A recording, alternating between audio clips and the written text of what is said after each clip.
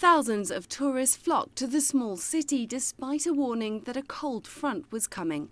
In fact, the winter season in Knysna is supposed to be the best time for tasting their renowned oysters. Visitors tickled their taste buds with a sprinkling of chili sauce, lemon and black pepper. It's delicious, yeah. I came all the way from Cape Town to come and eat oysters at the Oyster Festival. My favourite, love them. And we decided to come to the Oyster Festival because we wanted to see what it's all about, and we're enjoying it so far. The festival is one of the most popular annual events in the Western Cape, drawing more than 50,000 visitors to its shores. It also generated about $6.6 million for the local economy last year. The festival is set to last until the 13th of July. Clementine Logan, CCTV.